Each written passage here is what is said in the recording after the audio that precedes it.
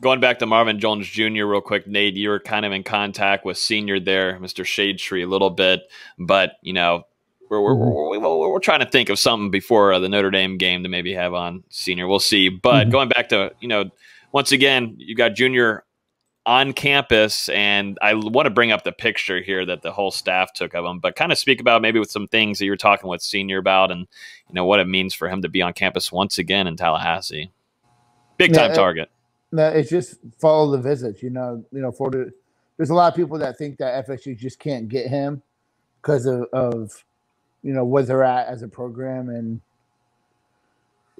when you compete with Alabama and Ohio State, and Florida State's still going to compete with them. One, because of the family tradition and all the guys that have come from that family that play at Florida State, and two, they're just doing a hell of a job recruiting him. And there's a need at the spot.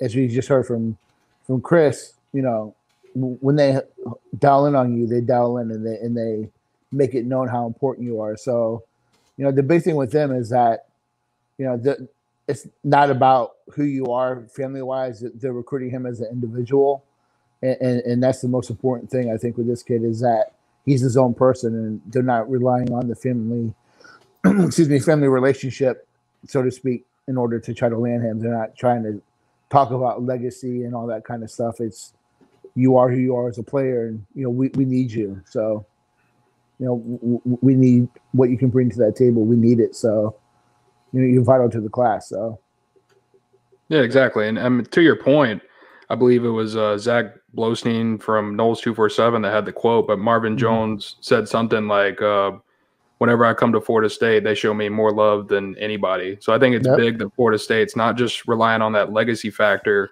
but they're actively pursuing Jones as hard as they can and trying to develop those relationships to get him to Tallahassee.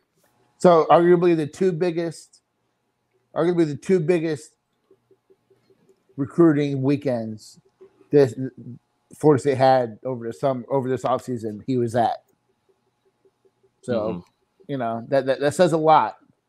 That says a lot. So absolutely it does. Yep. And going back to Elijah Pritchett, Quashawn Sapp told me that he was heavily after him that whole entire trip there. They actually were messing around with one another and actually ended up doing a photo shoot together.